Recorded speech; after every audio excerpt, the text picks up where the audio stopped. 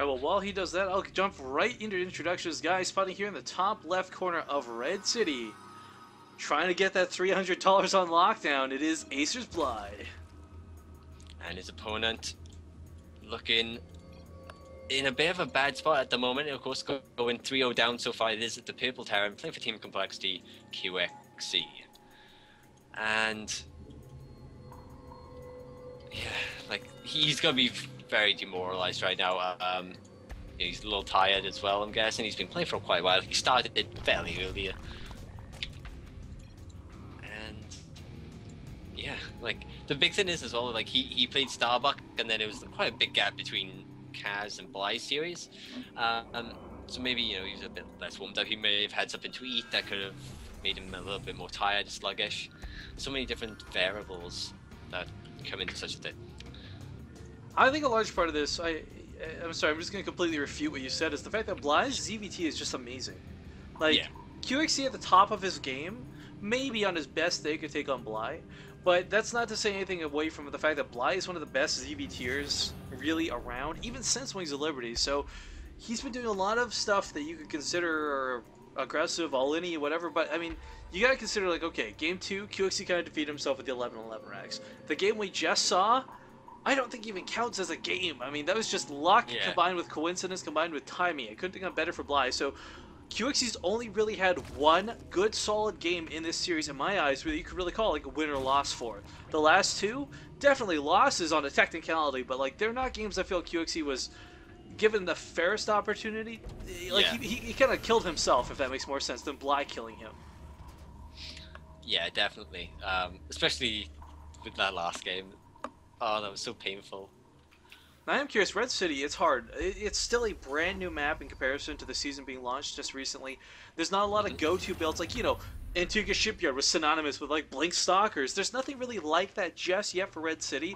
But I do want to point out, I'm glad that it's vertical spawns. I think horizontal spawns on this map are the worst, but vertical spawns, not that bad, in my opinion. Yeah, and cross even better.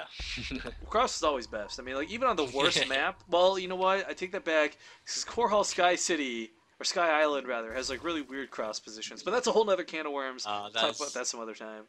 Such a garbage map. Such a garbage map. The fact that you can, like, as a Terran, they expand in the open, in, like, the dead, you know, if there's, like, top left and bottom right, and you just fly your mothership going. So funny. And so easily abusable. Both orbitals are now in production. The SCV does know where the Zerg has spawned, so he has seen that. And we have another Roach Warren in production. I think QXC also very happy to see that, you know, no hatchery block this time. He's just going to be able to land his command center without complications. He's going to feel alright about this. Yeah, right now people are going nuts in the chat. They're talking about the keyboard smash with the video. Yeah, that's a good video. But I want to point out, the Roach Warren is kind of early, so if Bly hits, it's only going to be with 7-ish roaches, and a well-repaired bunker can hold that. Yes. Oh, we're going to try to save this SCV. Should save this SCV. There we go.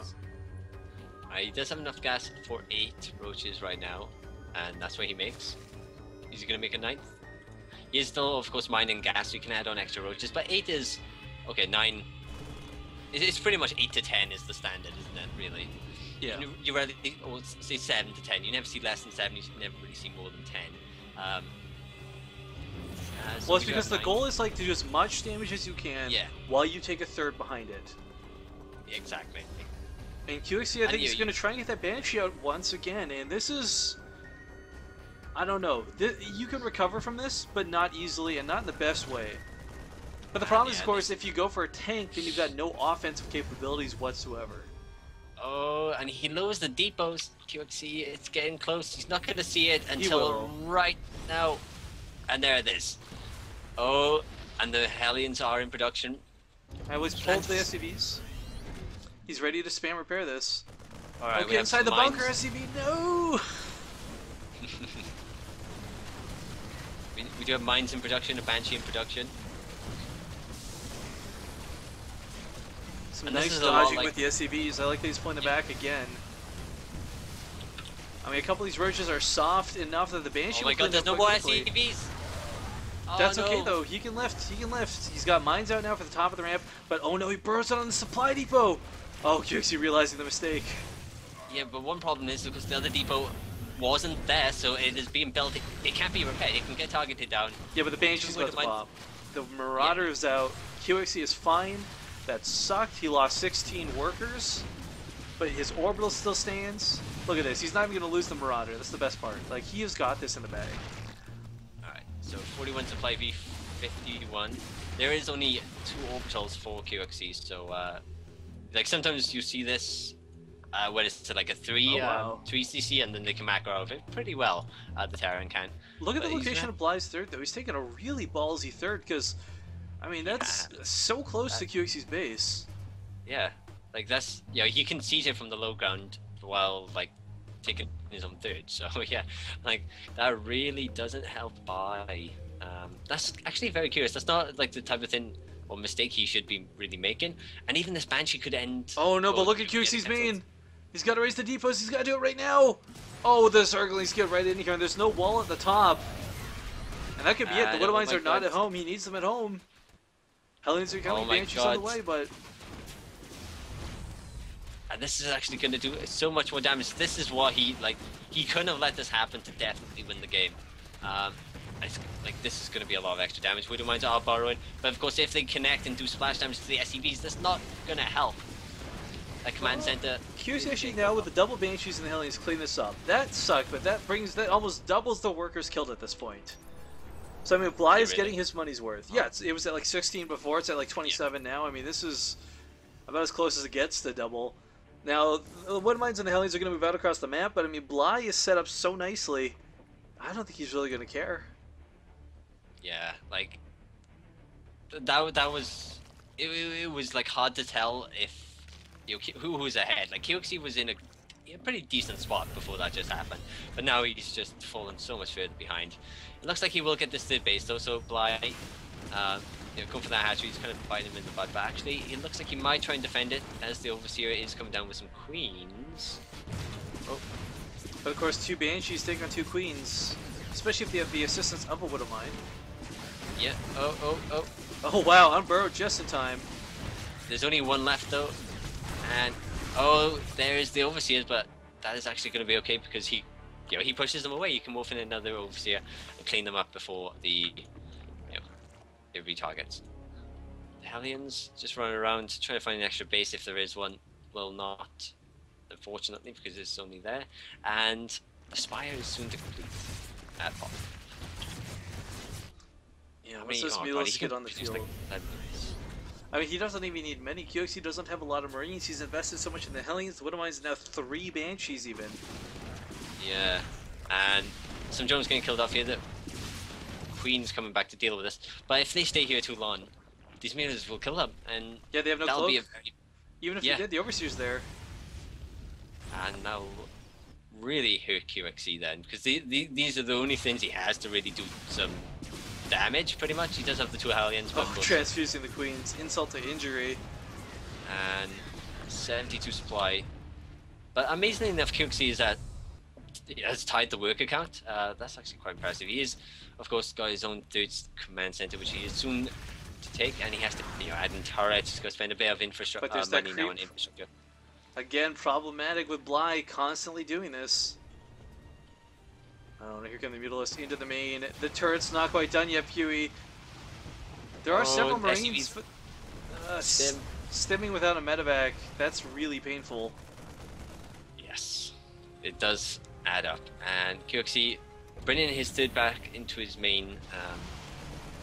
I guess he realizes he's not going to have enough units to defend 3 bases. I kind of imagine Bly sitting at his computer right now with an evil laugh, just like he knows how well off he is in this game. But alright, I'm looking at what QXC's got, and right now he's gonna go for bio, which isn't a bad choice. But the problem he's had, I feel, every game with his bio is he hasn't had sufficient Widow Mines to go with it. Like he's been pairing Widow Mines in small amounts and relying heavily on tanks, and that has not worked.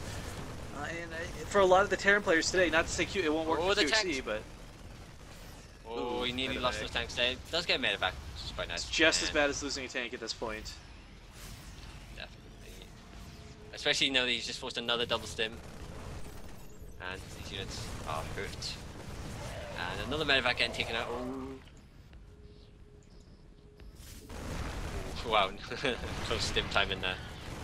Oh, and there's so many circlings to get onto the tanks to splash damage, dealing some splash there to his own units. And oh my god, there's no turrets here, there's no marines, there's 4 marines coming up. SCVs are forced to fight here, and this command center is already hurt, so he has to be careful that doesn't get sniped. Another medevac getting sniped again. Alright, so what's his production? Let's have a look. He's got 1 starport, 1 factory, and 5 racks. So his production's okay. Bly, force base is complete. His income is actually not that far ahead over his opponent. And you know, I kind of feel a lot of what QXC's doing, I think there's just a lot of his emotions taking over him. Because, yeah, I mean, there's a lot of little things that could be going differently. But, like, look at this. Milo's now getting to the main once again, and there's just so many of them that QXC can't actually defend this with turrets. It's pretty much starting to snowball. I think, you know, like after the last game, you can't really be surprised if he is tilted quite badly, because that is, you know, that's like icing on the cake, isn't it?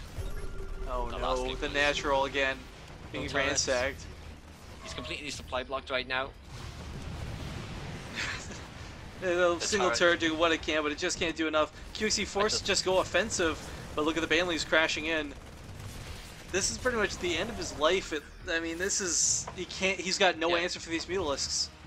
He has no answer for the units that he's attacking into, and the units back at home. How depressing! Congratulations. You know what though? He can't be depressed. He just walked away with $200 for losing. Yeah. But you know, it's one of those things. Yeah. Any loss is a defeat, unfortunately. So. Yeah, QXC does get 4-0. That was actually, I gotta admit, I didn't expect a 4-0. Like maybe, like I would have said 100%. QXC would have been capable of taking a game off Bly. I think, I know. Like I said, maybe it's just your Bly's matchup is superior. QXC pretty much rage quits our Battle.net as well.